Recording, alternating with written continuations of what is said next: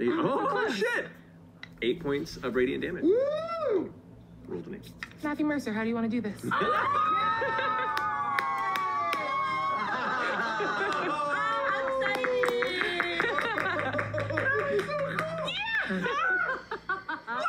That's what it feels like! That's cool! Yeah. Hello everyone, Evan from MonkeyDM here. So, Matt Mercer. Probably all heard of him through Critical Role, and it doesn't take a lot of watching time to understand that this man is an extremely good dungeon master. But we don't often see him in the shoes of a player. We were blessed the other day with Exandria Unlimited, in which Matthew Mercer, accompanied by a few of his comrades, all are players in a campaign with Abria as the dungeon master. I can't pronounce her family name, so I'm not gonna try. And she does an amazing job at taking them through this world. Spoilers ahead, so if you haven't watched the first episode of Exandria Unlimited, go do so now and then come back to this video and then we'll talk. Or don't, I'm not your dad. If you like this video and make sure to subscribe, I can guarantee you that next Thursday there's gonna be a new Exandria Unlimited episode. I have powerful connections. It's been a very long time since we've seen Matt as a player, and oh boy, it's good. It's really good. I was not disappointed. Matt's character is basically a complete himbo. Super charismatic, but definitely not the smartest of the bunch. I think Matt Mercer went for Frat Mercer this time around. All right, piss on my spear, shit in my beard. That's 2 pranks. Well done. Whoever else did this for me, let me know, because I'm going to get you back. It's going to happen. I'm just waiting for the day. Well, I'm proud of you. I'm proud of y'all. She kind of startles back. And I think that was my fault. Respect. I love pranks. Oh, we're gonna have some times. Okay. You see his demeanor change from like a jovial to like plotting. So, it seems that he's playing a cleric, right? I mean, the spells that he casts are Bless, Healing Word, and so on. Alright, well if you're like a priest, do prove it. Do like a bless me. Very well.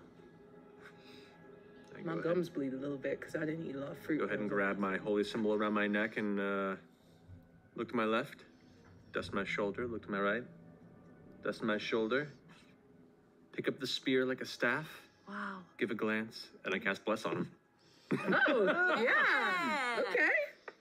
Yet, on his character sheet, which I'm gonna show here, it shows that he's a sorcerer. Interesting. Well, it's actually very obvious. He's playing a Divine Soul Sorcerer from Xanathar's Guide to Everything. But it gets better. Our friend Matt describes his character as a dwarf, and describes the fact that he's wearing chain armor. So given the fact that he has 15 AC and 14 dex, we can deduce that he is a mountain dwarf. Fun thing is that mountain dwarf get proficiency with medium armor, meaning that Matt, with his build, basically shored up one of the biggest weaknesses that sorcerers and wizards have, and druids for that matter, which is their lack of AC. They get hit very easily, but Matt is walking around with a very decent AC for a full caster. And that's the advantage of being a mountain dwarf.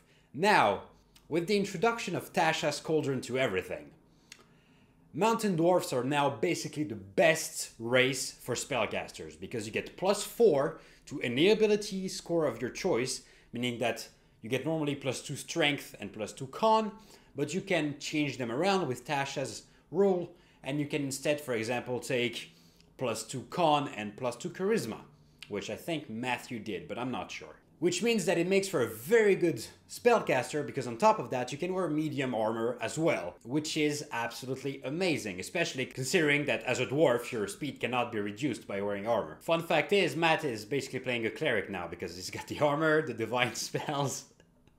But no, he went the more complicated route with Divine Soul Sorcerer. And I get him, it's an extremely good build. It's probably one of the best support builds out there. Just think about it. Sorcerers have this insane ability called Twin Spell. Twin Spell, which work as the following. If you have a spell that can target a single creature, you can twin it so it targets 2 different creatures.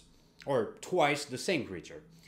But it also works for healing spell. So your healing word, for example, for some sorcery points, you can twin it and cast it on 2 allies at once. Yeah, it's really good. In addition, with Quicken Spell, which is another meta magic option that Matt has the option to take, he can turn spells which are normally an action to cast to bonus action spells. For example, the beautiful spell that is Spirit Guardians, one of the most broken cleric spells. Sorcerers can cast that. Why not? I think another great spell that Matt could consider taking is Guiding Bolt, because once again, with Twin Spell, it's 2 enemies which will be marked for your allies to take advantage of. It's really good, and it's quite some damage too. His build is also extremely good because Divine Soul Sorcerers get this ability called Favored by the Gods, which allow them, once per short rest, to add 2d4 to any roll that they make, turning a potential failure into a success, which is extremely good in case of bad rolls, which Matt seems to have decided to do. Case in point.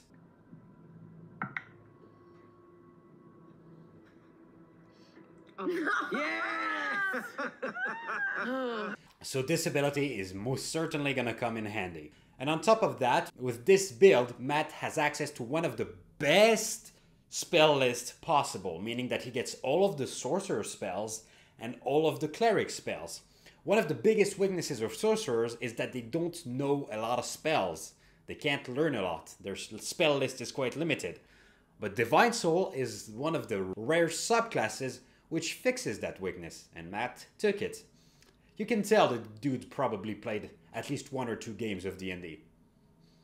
Keep in mind, Divine Soul Sorcerer is probably one of the best support builds that you can get.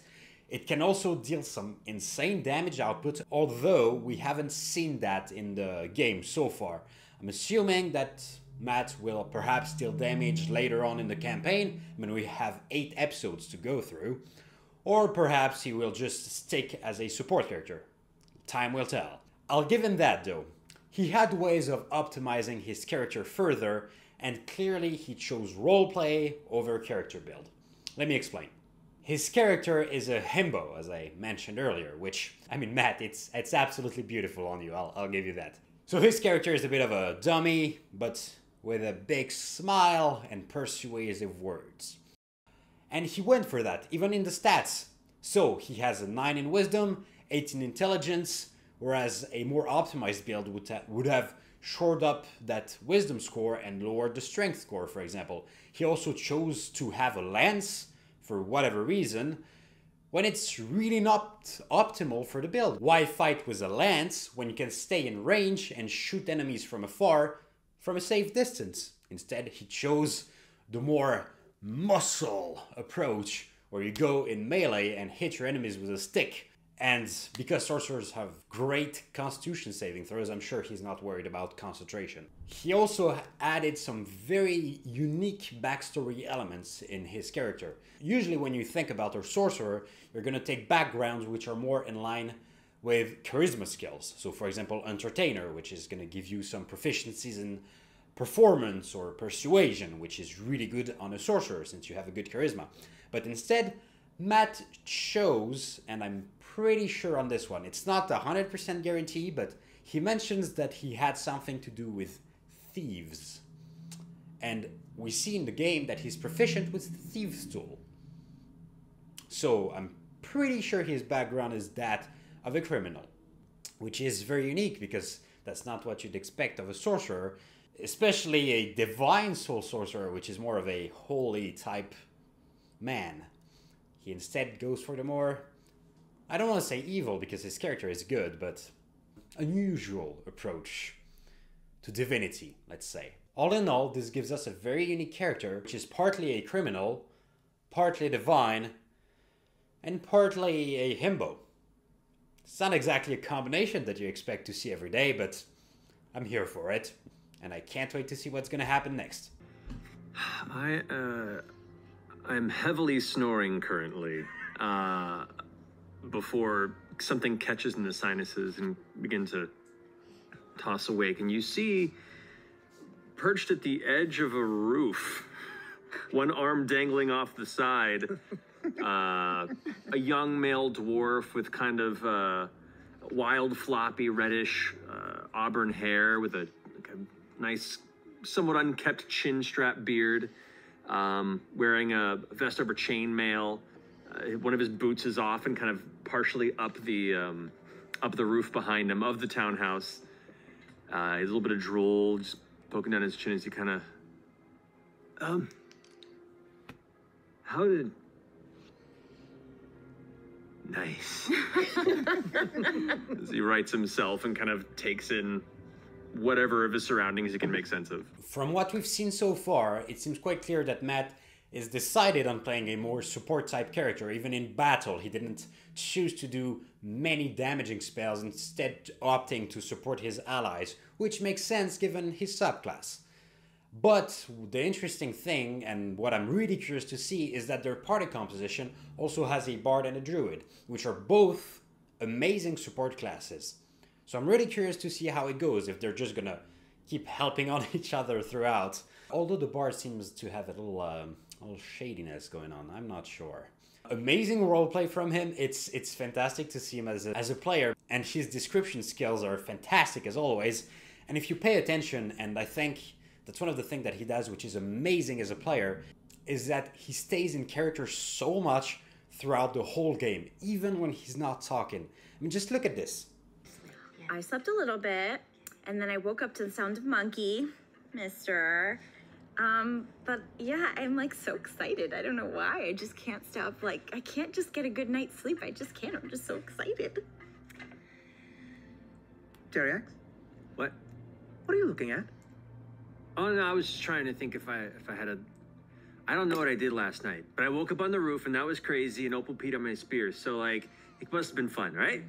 If you see there, he's admiring thing, making mimics and gestures, completely showing us, the audience and his table, that the character is totally there, and it's not Matt they're facing, it's Dariax they are facing. And boy is Dariax glorious. Love that character so far. I'm not sure it's my favorite.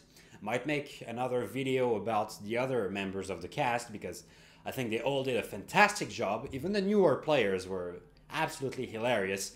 I can't believe they spent about 30 minutes discussing about a pee competition, but hey, you know what?